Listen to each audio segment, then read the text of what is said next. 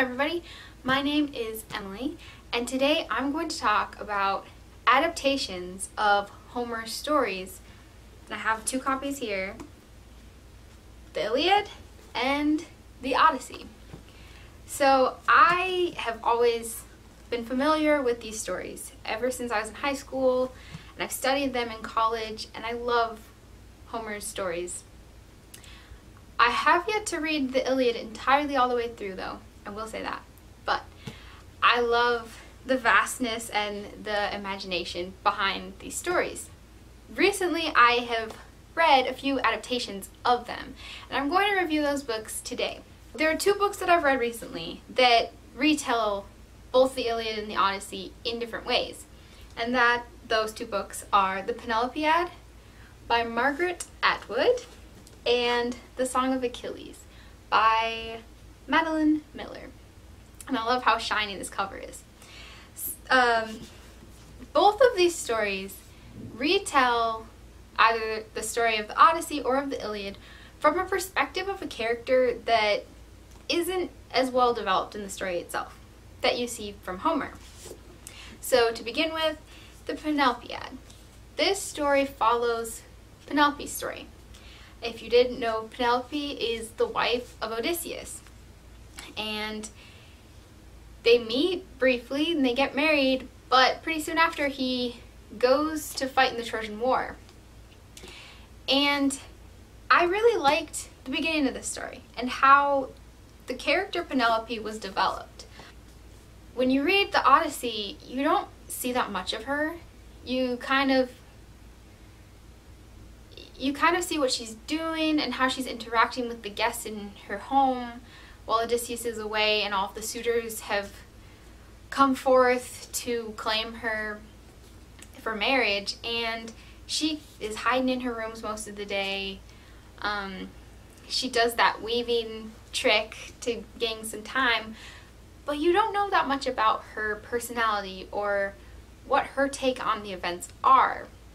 If anything, I think you learn more about Odysseus' son, Telemachus, if that's how you pronounce it, I don't know, than Penelope herself. What this book does is it makes her feel like a real character. And I liked that about it. It also answers the big question, and I think this is a question that Margaret Atwood had when she read the Odyssey, of, and this is a spoiler if you haven't read the Odyssey, why the maids were killed in the end of the Odyssey.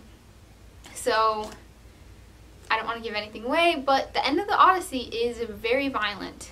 When Odysseus comes home, he has these maids hanged after he kills all the suitors, and we wonder why. What did they do to deserve that? Why did it happen? And Atwood is trying to answer this question for you in the book. It's a short story. It's about 200 pages, and something very interesting that she does is she has a chorus line of maids telling their own story. So she develops them as a chorus like you would see in Greek plays. And I really liked that, like paying homage to the history. What I will add also is that I liked the beginning of the story when you're meeting Penelope for the first time and you're getting to know her, and you see her meet Odysseus and go to Ithaca and kind of get into the swing of things. But once this story is telling what you see in the Odyssey, I don't know if it's because I know the Odyssey so well, or it's because the emphasis on the story kind of changed a little bit, but there was something lacking there for me. I don't know what it was, and I can't put it in words, but overall I really enjoyed this book. It helped, it gave an insight and a perspective into the character of Penelope, which was fun. The other book that I have retells Achilles' story and the Illiad, and that is The Song of Achilles. I loved this book. I just finished reading it yesterday, and it's a 5-star book for me. This book tells the story also from a lesser known character that you don't get to know as well in the Iliad, and that is Patroclus, who, and I haven't read the Iliad in depth, but he is the friend, the best friend of Achilles. And you hear his story from the time when he was a young boy to when he first met Achilles. You see them growing up together, and in the end of the book, the reader is taken with them to Troy and gets to see that 10-year-long siege and what happens to those characters. I really liked the perspective of this story. Patroclus was a really great character. He's very sympathetic, and I was just talking to one of my friends who has just read this book. Once the battle begins in Troy, Achilles and Agamemnon do not get along. They fight a lot.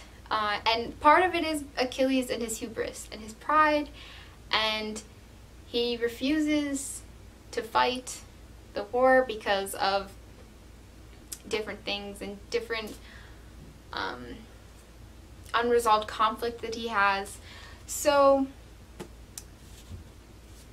it's very interesting to have the character of Achilles, who in this story he's very godlike. He's a demigod and he's not very human, but you're seeing him through the eyes of someone who loves him, and I think it changes your perspective a little bit and it makes him a little bit more human, and I really liked seeing that perspective.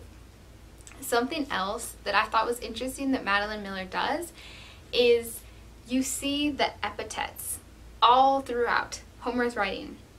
Each character has one, and Achilles often is called swift-footed, and in this story his fighting style is described as him being so fast nobody can keep up with him, and everything that he's doing is with speed and precision.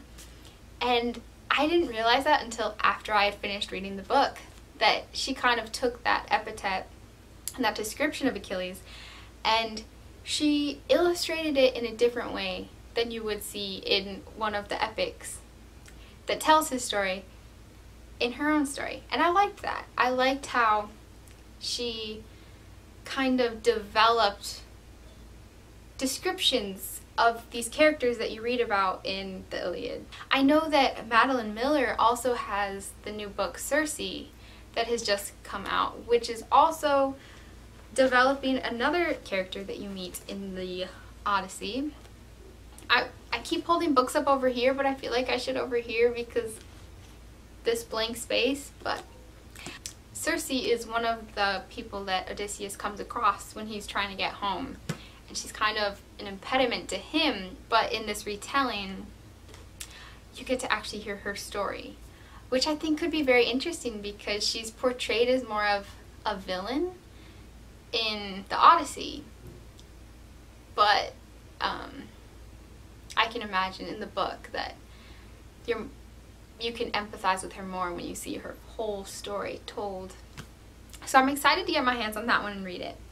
And if any of you have good recommendations for retellings of Greek myths or stories that contain Greek mythology somehow, I would love to hear them because I just love these stories. I love Greek myths so much. It's very fun. So thank you for watching, and I'll see you next time. Bye!